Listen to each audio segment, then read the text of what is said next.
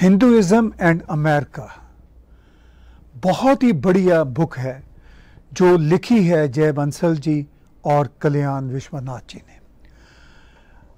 इस बुक को पढ़ना इसलिए भी हम सब के लिए बहुत ही इम्पॉर्टेंट है क्योंकि ये इतिहास है हम भारतीयों का, हम हिंदुओं का अमेरिका में। और मेरी कोशिश होगी कि अपने शो के राही इस बुक के बारे करीब हर महीने 2-3 बार आपके साथ चर्चा करूं। इसके जितना कंटेंट है वो बहुत बढ़िया है। 3 पार्ट्स में ये बुक है और कल्चरल हेरिटेज की बात करती है ये book. How Hindu thought influenced America, उसकी बात होती है। Perspectives of contemporary Hindu American, इसकी बात होती है। और फिर उनके आगे चैप्टर्स हैं। ये बुक मेरा जी चाहता है कि ऑडिबल फॉर्म में भी हो, हिंदी में भी हो।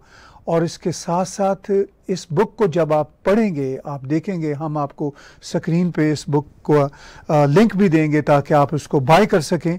जब आप इस बुक को पढ़ेंगे तो आपको एहसास होगा कि इस बुक का जो पिक्टोरियल जो ग्राफिक काम है उस पे वीडियो डॉक्यूमेंट्रीज बनना चाहिए, क्योंकि ये एक सिंपल बुक नहीं है बल्कि इतिहास है। ये सिर्फ इतिहास नहीं है बल्कि डॉक्यूमेंट्रीज है, डॉक्यूमेंटेड कर दिया है जय बंसल जी ने, कल्याण विश्वनाथ जी ने। मैं इन दोनों का स्वागत करता हूँ। अमेरिका से हमारे साथ जुड़े हुए हैं। स्वागत जय भाई आपका। कल्याण जी, welcome to joining us today. We are very grateful for both of you to spare your time. मैं आपसे बातचीत शुरू करता हूं जय भाई। आप ज़रा हमसे करीब बैठे हुए हैं न्यू जर्सी में, कल्याण जी ज़रा दूर हमसे बैठे हुए हैं, लेकिन उनकी बातें भी हमारे लिए बहुत इम्पॉर्टेंट हैं। इस बुक को लिखने का ख्याल आप दोनों के मन में कैसे आया? जी जी जी ताहिर भाई, पहले तो मैं आपका शुक्रिया अदा करना चाहता हूँ। आपके व्यूअर्स को मेरा बहुत बहुत नमस्कार। और आपका शुक्रिया अदा इसलिए करना चाहता हूँ क्योंकि ये किताब जो है, बुक जो है, एक्चुअली बहुत इम्पोर्टेंट है हिंदू अमेरिकन, हिंदू कैनेडियंस के लिए, ताकि वो जाने उनका, यानी कि ये एक्चुअली कहानी उनकी है, ये उनका इतिहास है और उनका इतिहास है और उनके पूर्वजों का इतिहास है, जिन्होंने मतलब है कि हिंदू संस्कृति को यहाँ लाए और उसको बढ़ावा दिया, उसको आगे, यानी कि यहाँ उसकी जड़ें यानी कि बनाई इस धरती पे।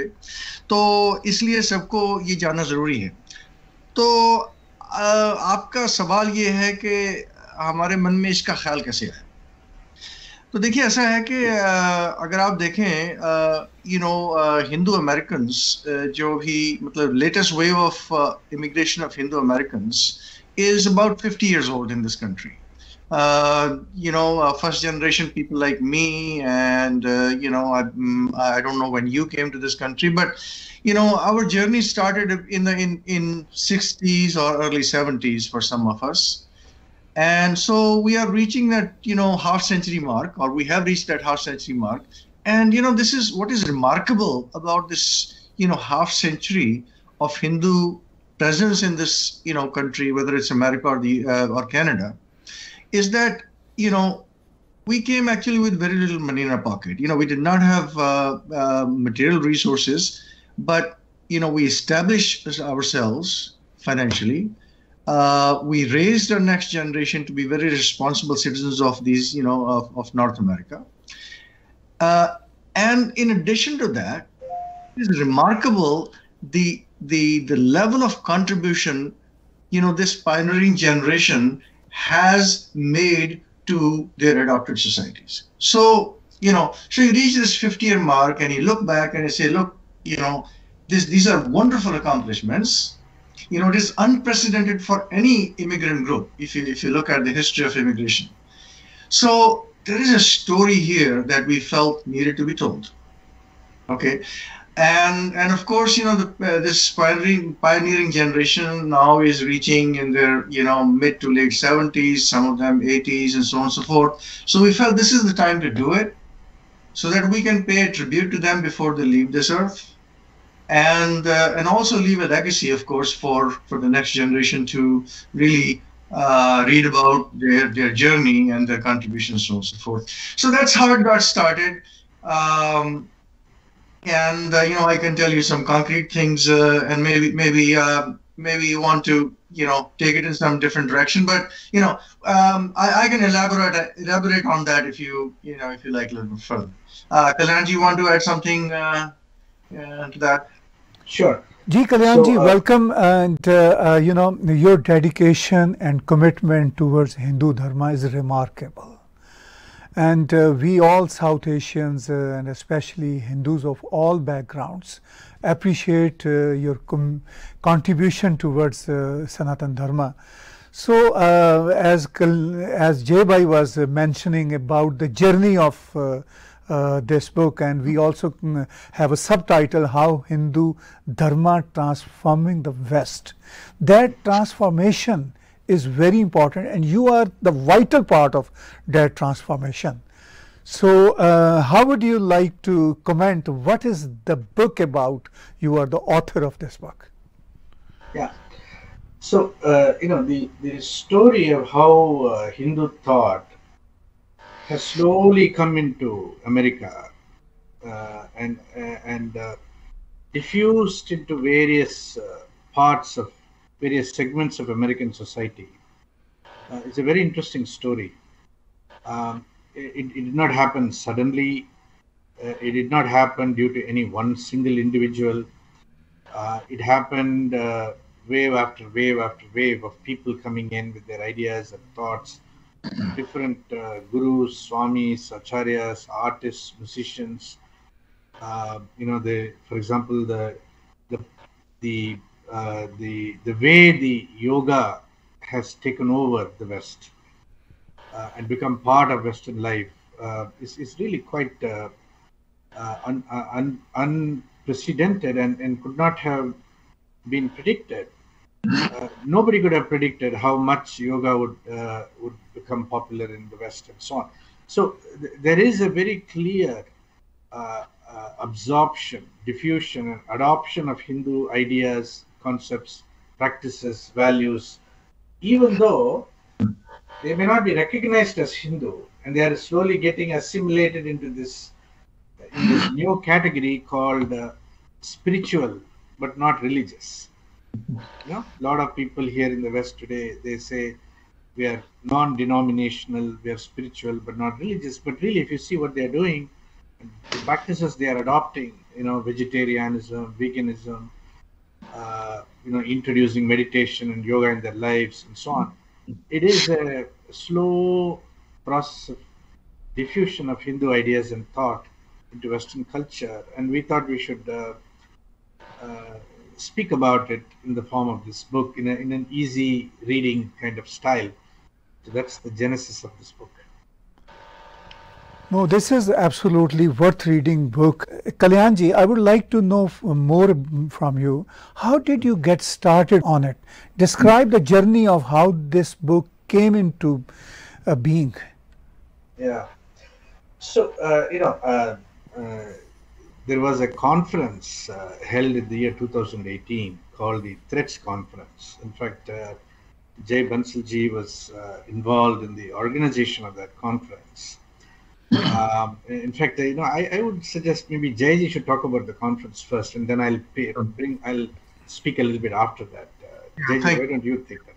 Sure. Thank you, Kalyan ji. As I was, in fact, intimately involved with that conference. It was actually November 2019, and the idea that I started with, that Hindu Americans have been here for about half century, and we want to talk about their contribution. That actually, Tahir Bhai, was precisely the reason that conference was held.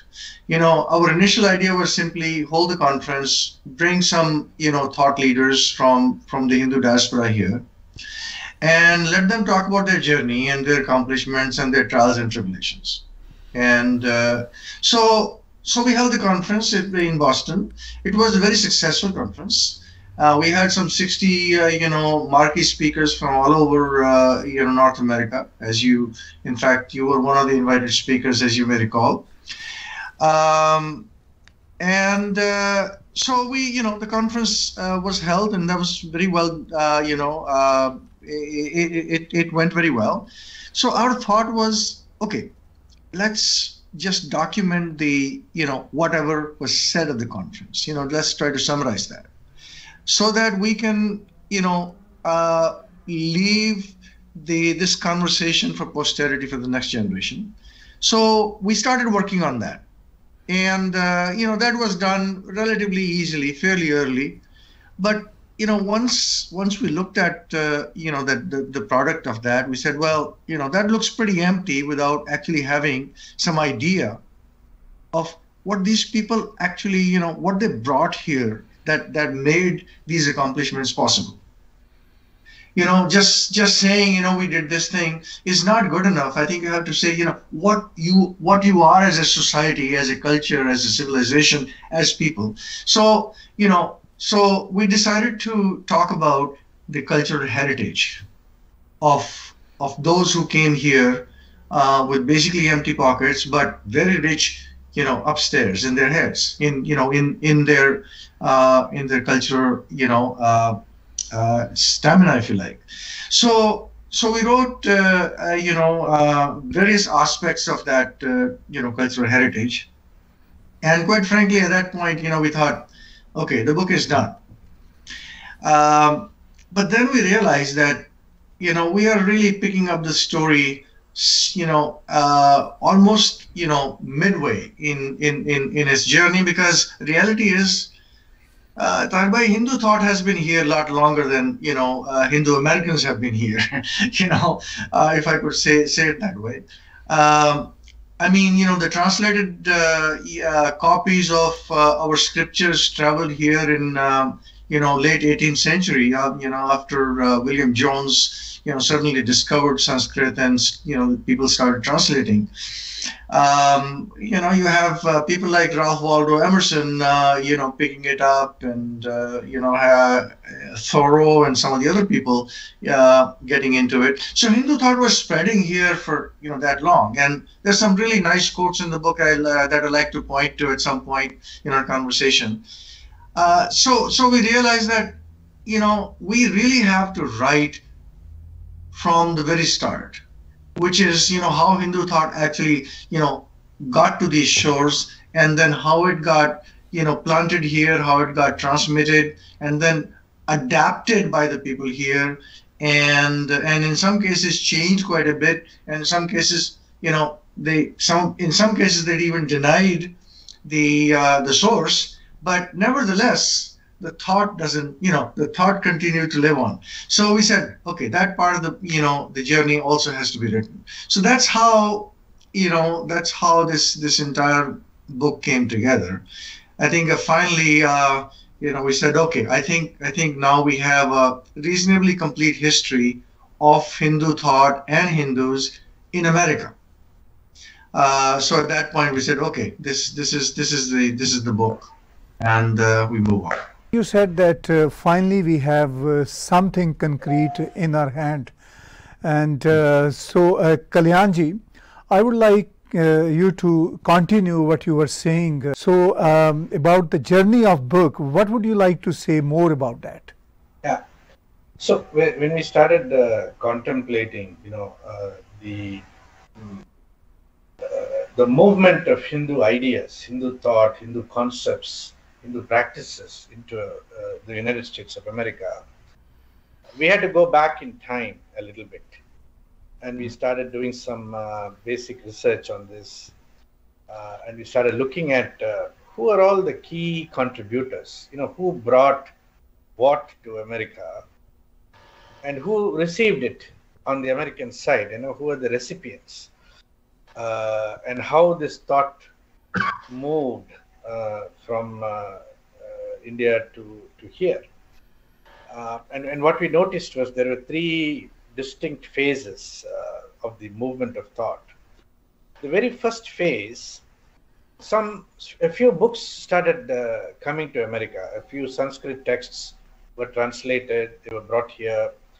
The early American transcendentalists like Ralph Waldo Emerson and Henry David Thoreau and Walt Whitman, they started reading some Sanskrit texts. They read Bhagavad Gita, some Upanishads, and so on. And on their own, they began to develop an appreciation for Hindu thought and ideas. At that time, there were no Hindus here. There only the texts had come.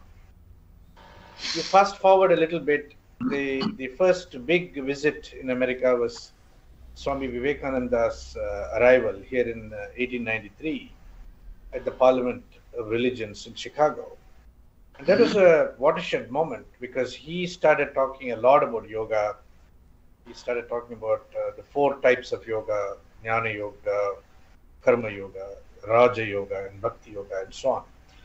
And that was a very critical moment. And as you move forward, then there was Paramahamsa Yogananda who came here and set up the Self-Realization Fellowship. You move a little bit forward in time, you got all the other major stars who came in, Swami Satchidananda, Swami Maharishi Mahesh Yogi, the Bhaktivedanta Swami Prabhupada, and on and on. So many people had come and contributed their thought here, and it got mixed. And on the receiving side, there were many, many people who were very receptive to yoga and made it their own. So I think that's the second phase of the transmission of thought. Of course, the third phase is when we all came here, bringing our culture and traditions, started building our own temples, started our own activities, and so on. So there's been you can think of it in 3 phases, how this transmission has occurred. And we thought we will document all of that. So that is how this book sort of expanded beyond the conference and acquired a larger backstory, so to speak. So Jai Bhai, what drove the timing of this book? Yeah, good question. I think it was really this realization that the first generation Hindu Americans are here for half a century. So half a century is a sort of a good point in time to look back and say what that journey has been like, all their trials and tribulations and great accomplishments and so on and so forth. So that was kind of the driving thought, but also remember, 50 years means the pioneering generation is now reaching their, is in their golden years. So if you want to write their history, and you have to tap into their that resource before they leave us. And quite frankly, we're at least I'm part of that generation. So it's we just felt that this was. The other thing is, of course, the next generation, they're grown up. First generation is certainly grown up, and the next generation is grown up, and they are now into into their years when they need to be able to relate to their forefathers' story in some way, and be able to pass it on to their children, so we just felt that this was, just the right point in time for us to take a pause, take a look, and say something about it in a cogent fashion. The other thing is, we could have written, a tome, 200-page, 300-page, thick text that sits on bookshelves, and hardly anyone reads them, except few dedicated individuals. So that was not the game we, really the way we wanted to do it. So we decided to do it in a coffee table fashion, where you have a lot of pictures that draw people in, but then there is a text that goes with it that gives that sense of history, that flow of time and flow of events.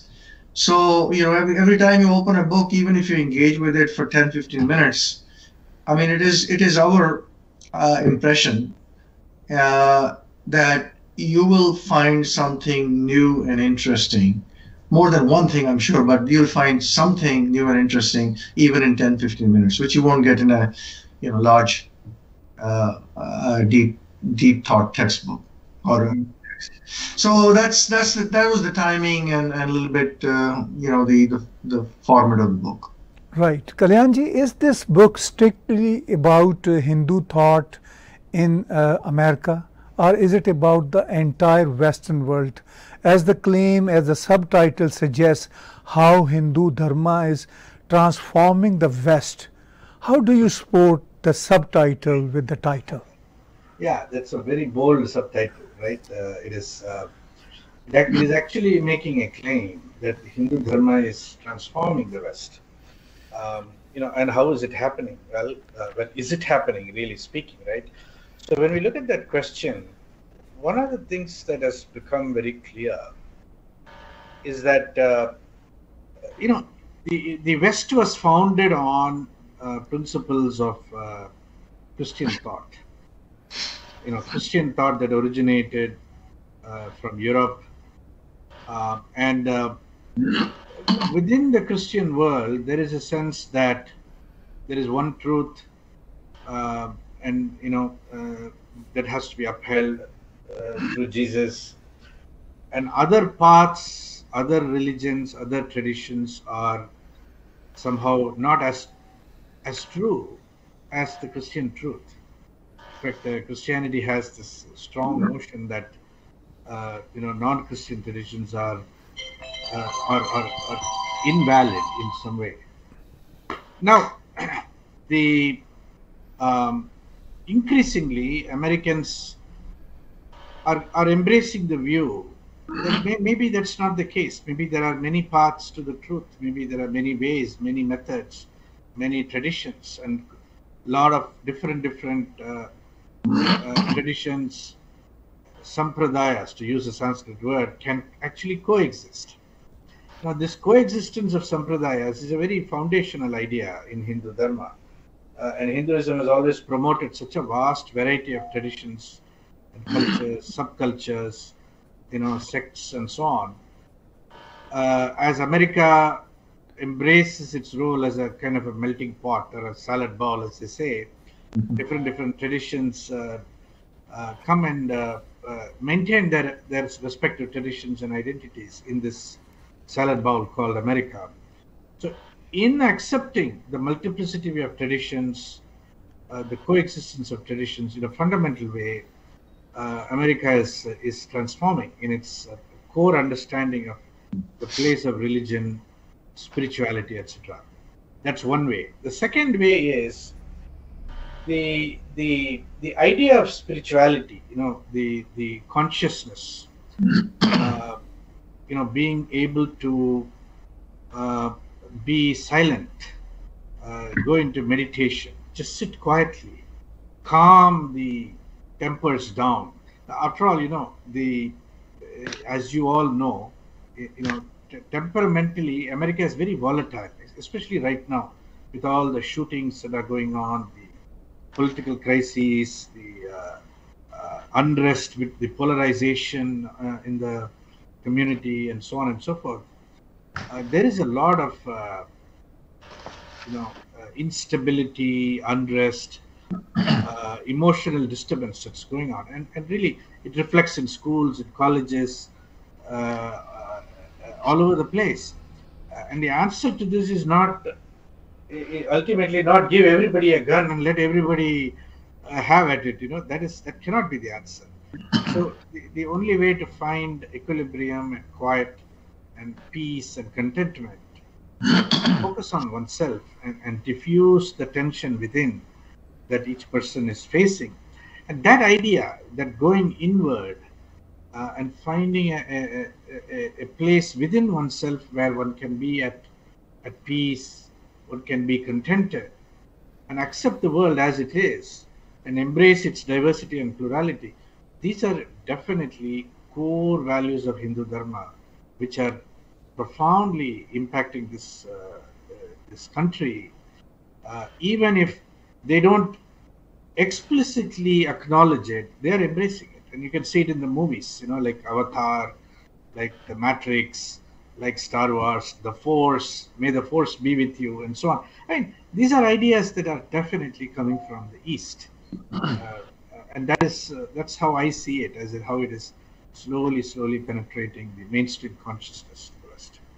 Yeah, if I could just add a little bit to that, Tarbhai, we actually covered this in the intro itself to the book, but specifically, there was an article in Newsweek magazine in 2009.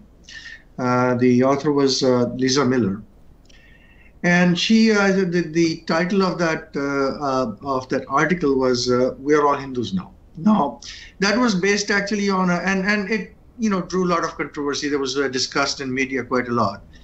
That was based on a 2008 survey of that was done in America. So she makes some very specific quantitative observations from that survey. So allow me to just give you 2 or 3 of those statements from her article. So she says here. So she says America no longer is buying the concept that there is only one way to divinity, which is the Abrahamic way of thinking about divinity. She says that according to a 2008 Pew survey, 65% of the Americans believe that there are many ways to connect with divinity. Now, that is a quintessential Hindu idea. Now, she also points out in her article that, out of that 65%, 37% of them actually are evangelists. So that's a very interesting observation. Now, the other thing is nearly a third of North Americans are they don't bury their dead. They actually have a funeral. What you call it? Cremation. A cremation. Yeah. So they use the cremation process. Now, you might say, well, what is the significance of that? Well, the significance of that, as you I'm sure know, is that in the Abrahamic faith system, having the body available on the judgment day is extremely critical. I mean, that is, whereas in Hindu belief, body is disposable after death, soul goes on. So this fact that 1/3 of the Americans are actually committing their dead is very, very significant, and it's it is very much comes from the Hindu thought system that says body is not useful to you anymore. And that is actually up from 6% in early 70s. So just imagine, so there are a lot of, and again, I should point out that we are not proselytizing, Hindu Dharma is not proselytizing Dharma. We don't ask anyone to, go through a conversion process. You can just take up good ideas, use them in your, daily life, and, you don't have to call yourself a Hindu. Those are just ideas to kind of run your life in a, more sort of a thoughtful way, consistent with, and, friendly with, with the nature and so on and so forth. So there are many different pieces of data. Yoga is now $80 billion industry. Meditation was the most popular term during 2 years of lockdown during COVID. As people were, developing these, I guess, personal anxieties, tensions, so on and so forth. So I think their signs are there. You just have to, look at them and collate them, and we've tried to kind of tap into that sort of data in this book. Who's the intended audience of this book? Hindu Americans? Are Americans? Are Hindus across the planet? Are Hindus in the Western world? So what is the precise audience for this book? I like to think that it's all of the above. Of course, it's difficult for me to predict that the non-Hindu Americans would reach out for this book as a matter of course.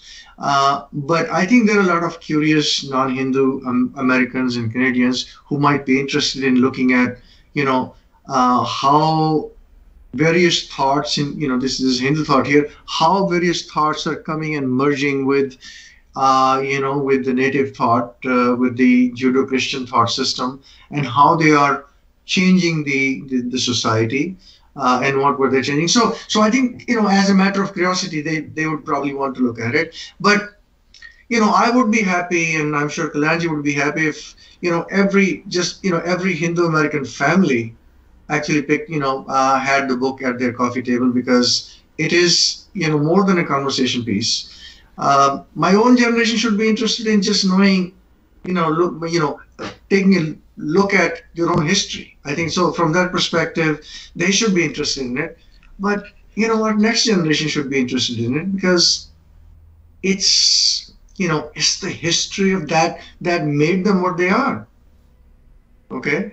And I would venture to say that even a 15-year-old can get a lot out of it. See, I look at, a 15-year-old, and what does he know about all the, things that have happened in the last 50 years? How this whole thing, is gone. I mean, they know us as parents, grandparents, uncles and aunts, doing our stuff, whatever that stuff is, engineers, doctors, whatever have you. But do they really get a sense of the accomplishment of their forefathers, their ancestors have achieved in that short span of time? So, to conclude what I'm going to say, I mean, basically, I think it should appeal to everyone. But of course, it remains to be seen. I say, books and umbrellas, they have something in common. They don't work unless you open them. So I think buying a book is one thing, but actually opening and taking a look at it, I think is going to be a very rewarding experience to whosoever actually does open it. Yeah, Jaybai, you said very well. Books are meant to read and ponder on. So Kalyanji, as we see the contents of this book, there are three parts: cultural heritage, part 1. And that part has many chapters, and then the part 2 is how Hindu thought influenced America, very important part, and that got couple of chapters. And then the part 3, perspectives of contemporary Hindu Americans, very, very important part.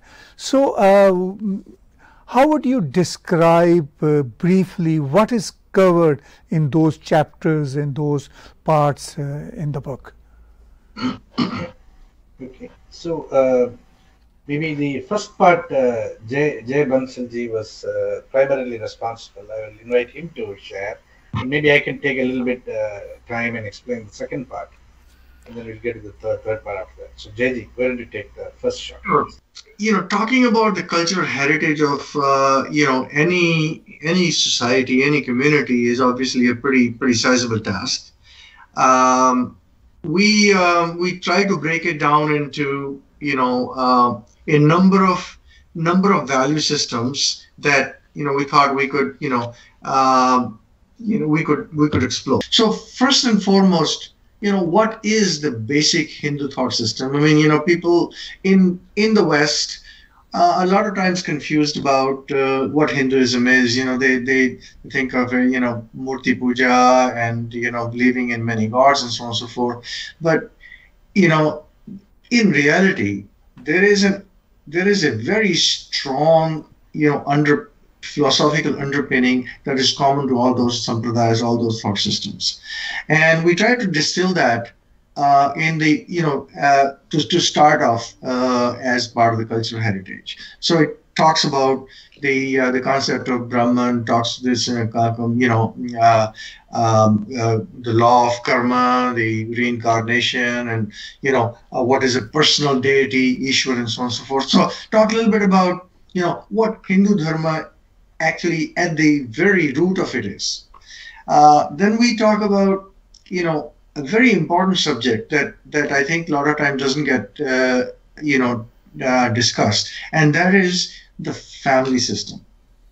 See, we look upon society, family to us is the basic unit of a society, whereas in the Western world, individual is the basic unit of society. And I believe that our family value, our family system, is really the comparative advantage that Hindu Americans have had in this world. So we talk quite a bit about how that family works in practice, how different generations sort of depend on each other for in different ways in carrying out the passing the traditions, and also in the process looking after the older generation in a very comfortable surroundings. And then we talk about some of the things like the milestones in life, what we call sanskars. We talk about some of the goals in life, that we talk about the various stages of life, and then the purusharthas, which is a dharma, artha, kama, moksha. A lot of people are familiar with them, but a lot of them don't realize how they connect into this ecosystem called Hindu Dharma. And we try to show also that Hindu Dharma is inherently pluralistic. And you look at any of our scriptures, they talk about, they think well of everyone, not just a selected club of people. So, we try to give some excerpts from our scriptures to display that. Ahimsa is a very big aspect of it, and how it relates to not just vegetarianism and some of the other things and health and whatever have you, but also how it relates to eco-friendliness, how Hindu Dharma looks at nature having its own rights. And then, of course, we have a deep reverence for knowledge. We call Guru Devo Bhava. Teacher is, equated to divine in our system. And so we have built a lot of rituals around acquisition of knowledge, and we talk about that. And then we talk about the system of knowledge that Hindu Dharma is based on. There are many pages, 6-7 pages just dedicated to that part. And talk about some of the ancient universities that unfortunately have been ruined by the various invaders, but they're coming back slowly but surely. And then what is very interesting is a number of quotes from very famous thought leaders in the West. We wanted to make sure that we did not include any Hindu thought leaders in here. We wanted to actually have this truth being spoken through the mouths of the Western thought leaders. So there are 30 different individuals who have said, things, observed things about Hindu Dharma that we have tried to include in here. And I'll just read maybe one of them, just so to get a sense of, just to give your audience a sense of what we're talking about. So here is Ralph Waldo Emerson. He's early 19th century. He says, "In the great books of India, an empire spoke to us, nothing small or unworthy, but large, serene, consistent, the voice of an old intelligence, which in another age and climate had pondered and thus disposed of the questions that exercise us today." So think of that. Think of Niels Bohr. He is from the early 20th century. He is a Nobel laureate physicist, and he says, "I go to Upanishads to ask questions." So, and the 30 like that. I don't want to go into all of them here. Then we talk about various civilizational contributions to mathematics, astronomy, to arts, to literature, to I mean, a pretty to technology and many and mind sciences in particular. And then so point being that in the cultural heritage part, we try to explore these different aspects of what makes up one's culture or civilization. Sorry, it's been a little bit long, dissertation, but let me turn the floor over to Kalyanji for further explanation. Kalyanji, please. Okay. So now that takes us to the part 2 of the book. Part 2 basically then takes a historical view, goes back in time to the days of the first books coming to America, and Americans being exposed to the notion of a higher consciousness, the higher spirituality, ideas of meditation, or knowing oneself, what we call Atma Jnana, right? Be still and know yourself. And ultimately life is about finding peace and quiet and contentedness in one's own life, which when we find that, we can share it with others. Otherwise it is always a conflict, so we have these two notions, a society that is constantly breeding on conflict, internal conflict. It develops using conflict as a mechanism to advance, and then there is the society which moves in the other direction towards an inward contentedness and peace. And that idea begins to resonate in America, even with the very early transcendentalist movements. And of course, Swami Vivekananda takes the whole country by storm in some ways. There's a new route, a new route begins to now flower. The Vedanta societies are set up in different parts of the country. There is the Hollywood Center of Vedanta. There is New York. I mean, some of these places are still there, Chicago and so on. All over there is a new sprouting of Hindu thought. Very soon yoga comes into America in the form of Paramahamsa Yogananda and self-realization and fellowship. And yoga is immediately taken up in if you look at the 1910s, 1920s, 1930s. There's a phenomenon called J. Krishnamurti who comes to America, and he becomes another superstar amongst the elite in America, and they start to understand and assimilate an entirely new way of being. Instead of being outwardly focused, always trying to aggressively acquire and procure and accumulate, what if you let go and live more lightly on the planet, and there is the notion that ultimately real happiness, real joy comes only from within. Now, there is no outer circumstance that can arrange things in such a way that one becomes absolutely and totally happy forever and ever after, never to be disturbed in any way. The idea is we have to find an inner peace in the midst of all the turmoil that's going on, constantly going on. And we find that as time moves on, many more people come from India to the West. There is this whole place called Yogaville, there is Woodstock, there is the whole countercultural revolution of the 1960s. You might recall people like Osho, Rajneesh. He creates a huge storm in America, and all his work is based on meditation, Tantra, dynamic meditation, and it has a big intersection with American culture. And of course, Bhaktivedanta Swami Prabhupada, he's another phenomenon. He brings the Bhakti tradition, the singing and dancing on street corners, the prolific writings that he did on Krishna, on Sri Krishna.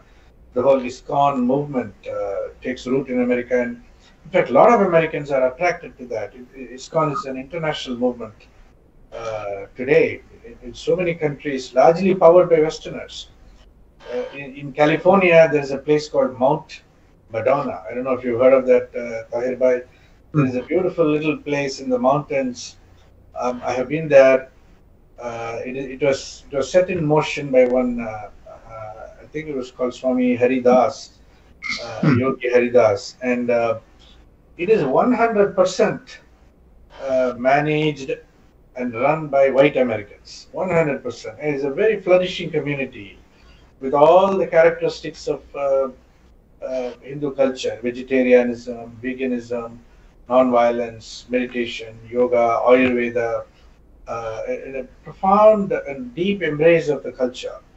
They even have a Hanuman Mandir in the hills in California. It's a beautiful place. Like that, as you move forward, there are more and more people. There, Maharishi Mahesh Yogi is a pretty great phenomenon. He introduces transcendental meditation. He trademarks it and sets it in motion in the West.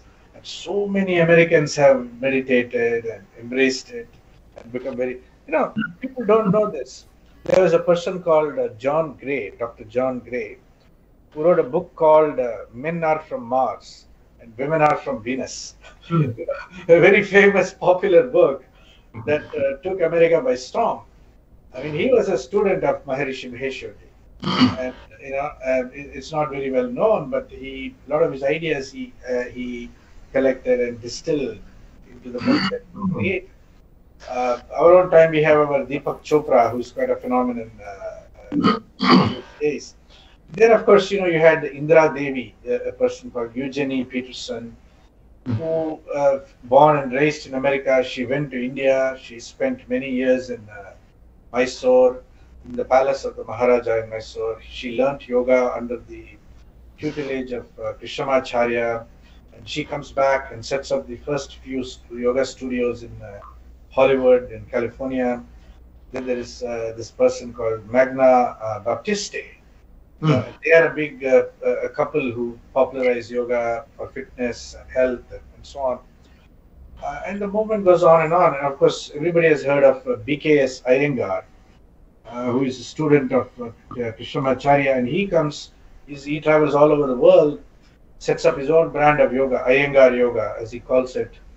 And millions of Americans, Westerners, Europeans have learned yoga directly from BKS Iyengar or some of his students, his son TKV, Desikachar, and others. So you see this tremendous explosion of yoga in thousands and thousands of yoga studios in every corner. I'm never, I'm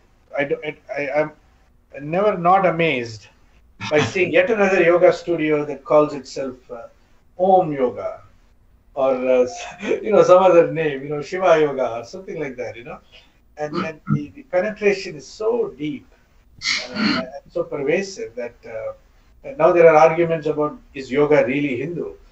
Can we take it over? Can we call it Christian yoga, Islamic yoga, Jewish yoga, and so on?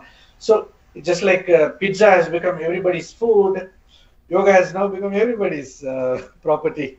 So that kind of deep penetration that yoga has had is a real phenomenon. So this, the second section of the book really takes that into a deeper consideration and chronicles the history of how that happened. There was a person called, the people, Steven Spielberg and George Lucas, created Star Wars, and around the concept of the Force, the Force. And you have the right side, the bright side of the Force, and then you have the dark side of the Force, right? Which comes from really their years they spent with a person called Joseph Campbell. Joseph Campbell was a great mythologist, really speaking, and he wrote a book called The Hero's Journey. And he himself, in fact, studied under the tutelage of one Ramakrishna Vedanta Society Swami in New York City. So the traces of how this transmission has occurred is documented in the section 2, and you when you find it showing up in a movie like Avatar, and you can see traces of Ramayana there, and you can see traces of Mahabharata in these stories, you know, and you wonder where are they getting it from? So it goes back to the slow transmission of Hindu thought and ideas that have come into the United States of America. Of course, I should not fail to mention the Beatles, who learned music, who fused Indian and Western music with Pandit Ravi Shankar, and so many other, Ustad Amjad Ali Khan, so many others who brought the musical traditions into the West and so on. So it's a very rich tapestry of what has happened. I mean, just one more thing I'll mention here. Yoga and meditation and Ayurveda are slowly getting integrated into contemporary medical diagnosis and treatment practices, where the idea of some kind of integrative medicine, where not only you engage in Western medicine, but also integrate certain practices from the East, particularly from India, are becoming more and more commonplace in the West. In fact, in Harvard and other universities, they have started studying the effects of yogas scientifically and systematically, documenting in the form of well-researched papers, clinical study, clinical data, and so on.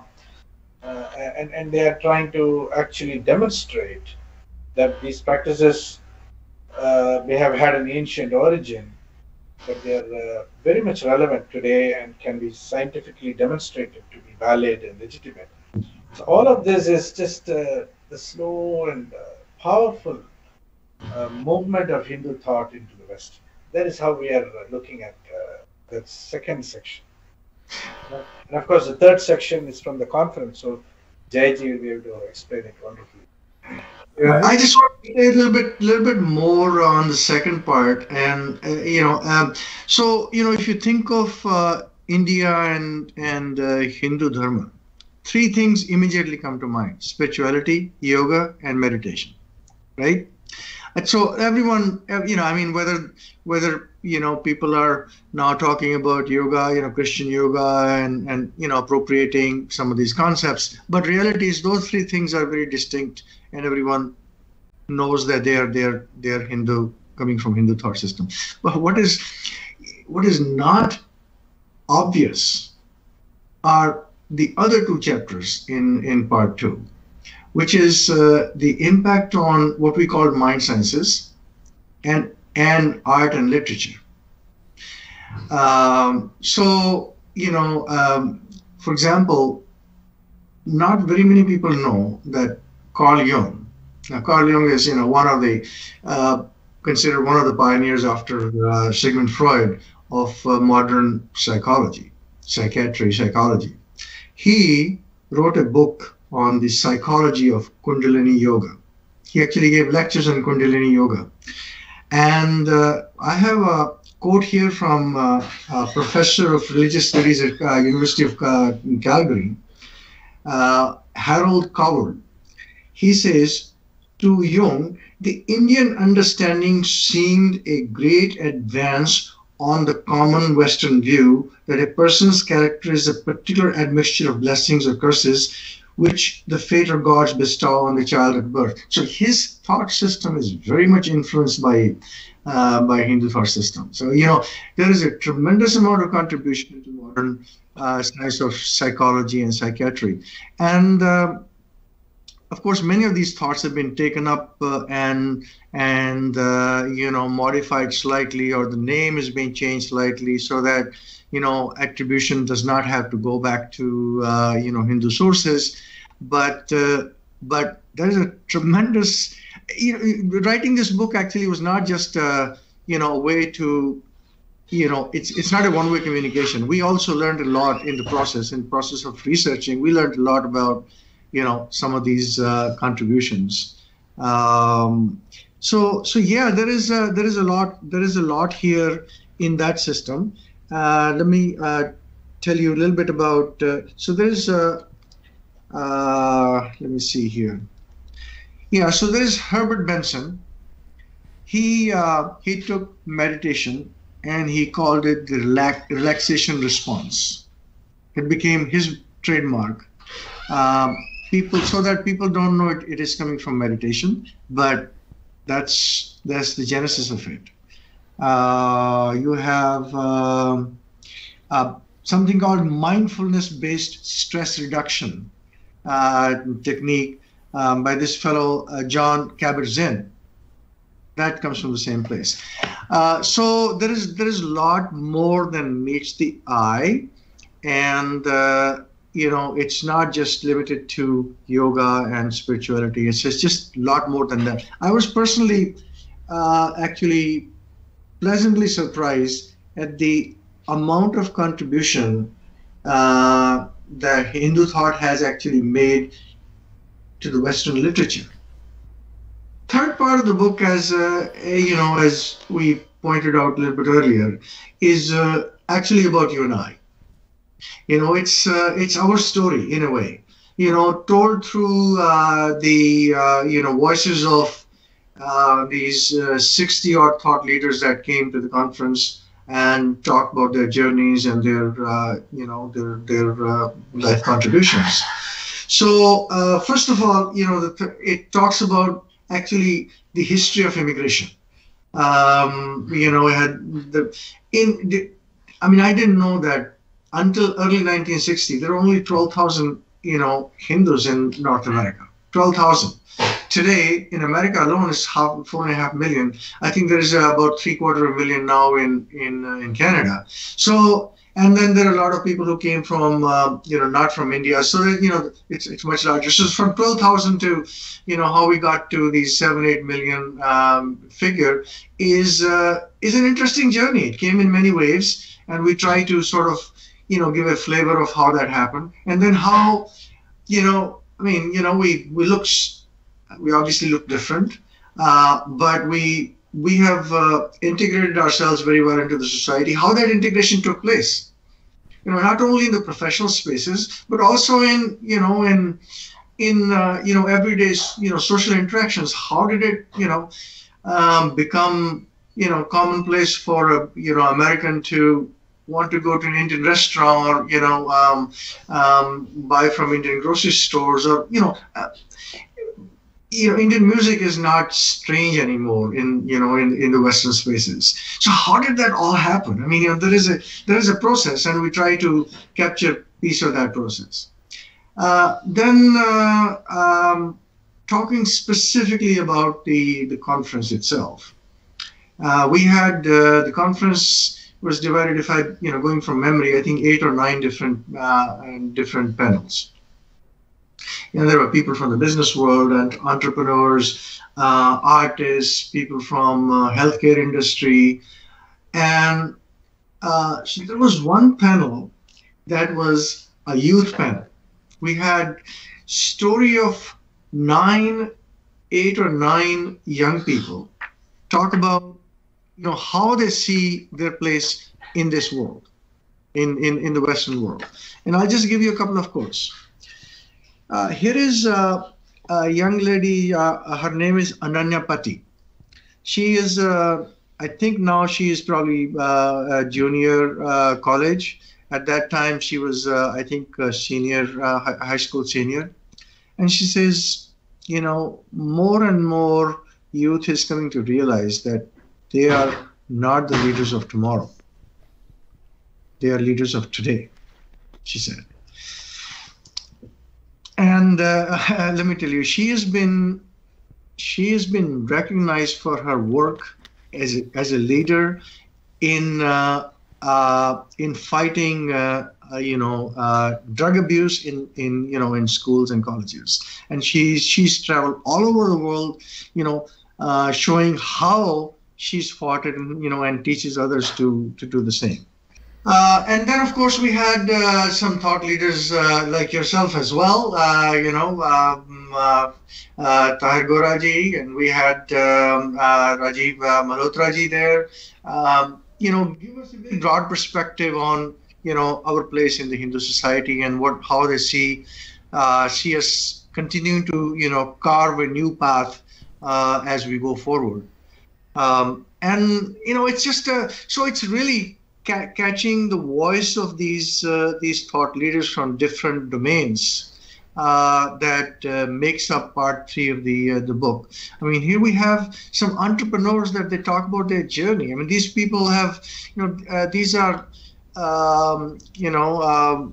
these are people who have started many industries, employed, thousands, in some cases hundreds of thousands of people. They started from scratch, serial entrepreneurs, talking about what values drives them to start these businesses. It's not all about that's one thing. It was invariably, they keep coming back to that. It was their Hindu tradition, Hindu value system that drove them to, and that is how they conduct their business in daily life. It's not always profit motive. It's actually looking at a much broader perspective. So, it was actually very refreshing to get that perspective living in America, where, I mean, rat race is an everyday thing. Just hearing these people talk about,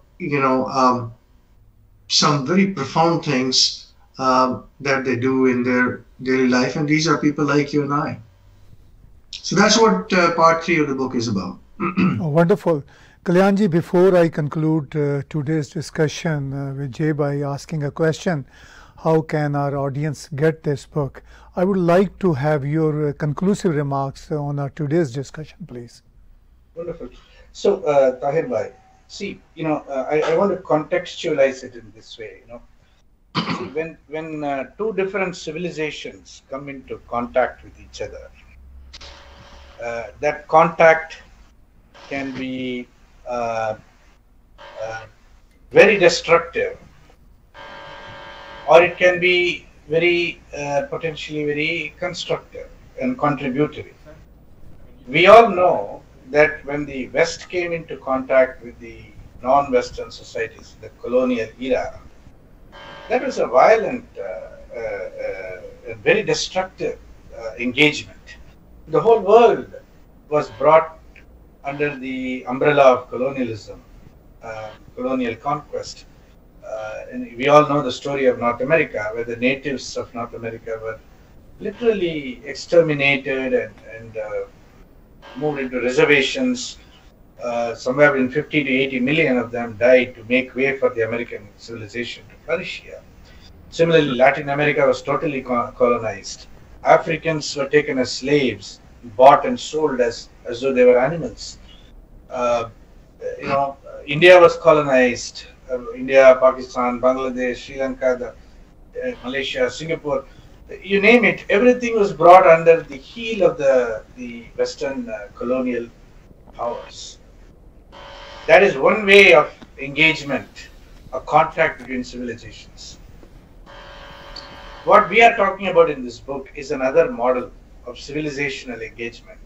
But quietly, silently, without any coercion, ideas from the Hindu world, Hindu cosmology, have slowly diffused like an agarbatti, like you put a little agarbatti in corner of a room, and then it slowly moves around and penetrates the atmosphere.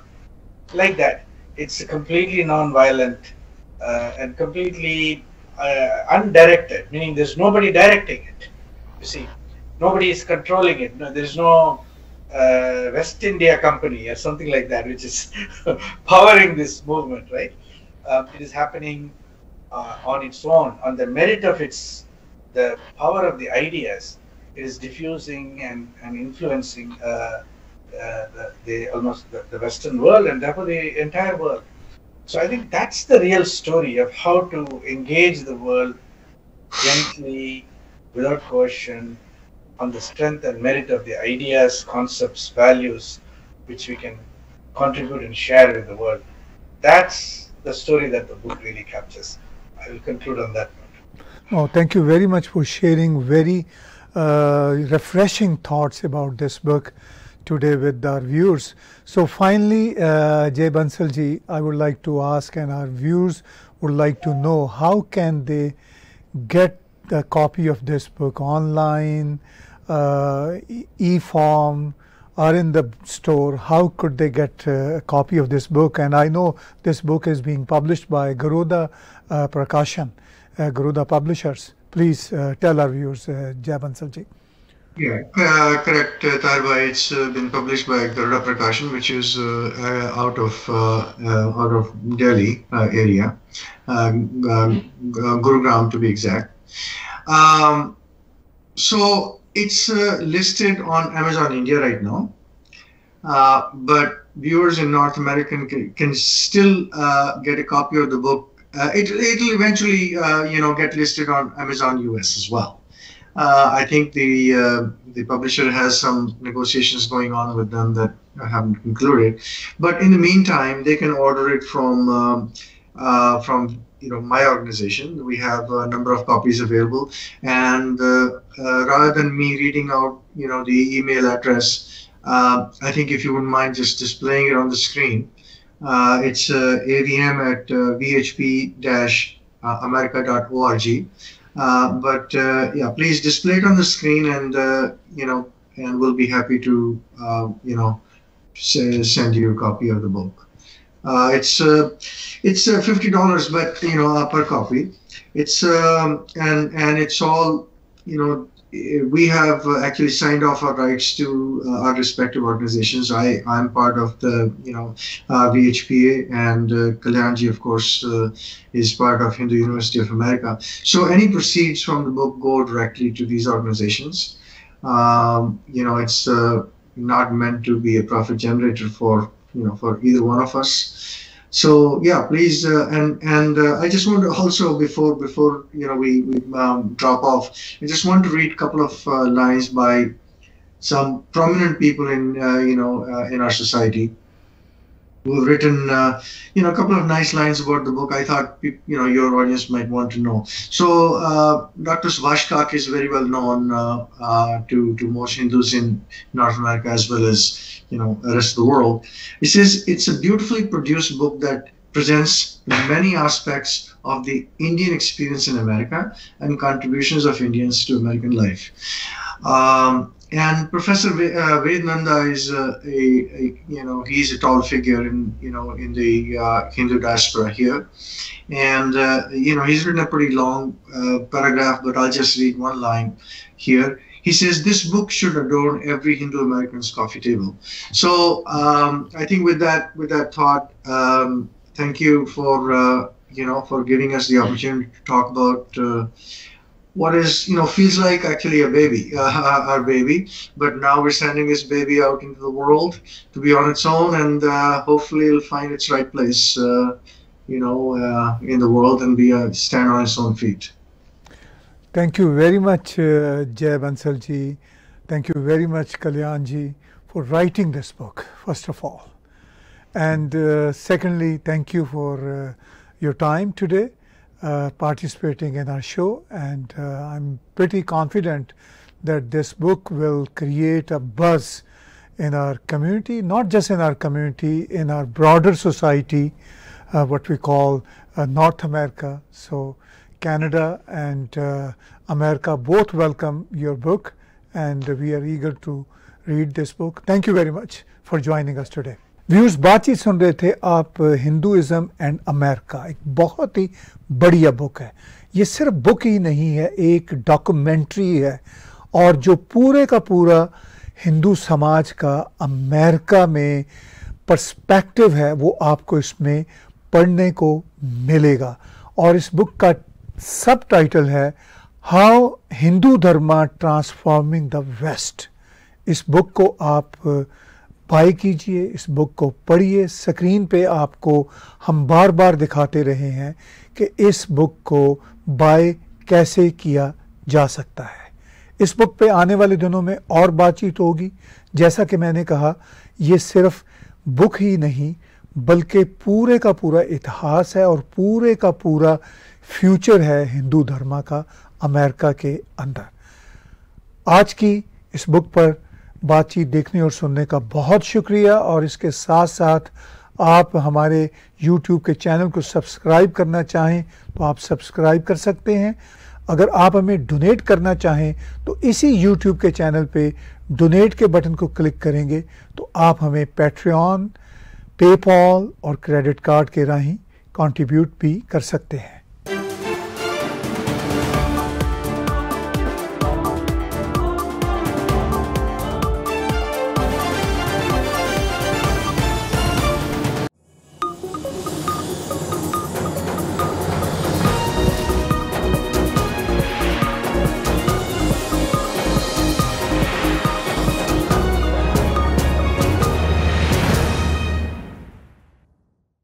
Subscribe TAG TV YouTube channel and press the notification button.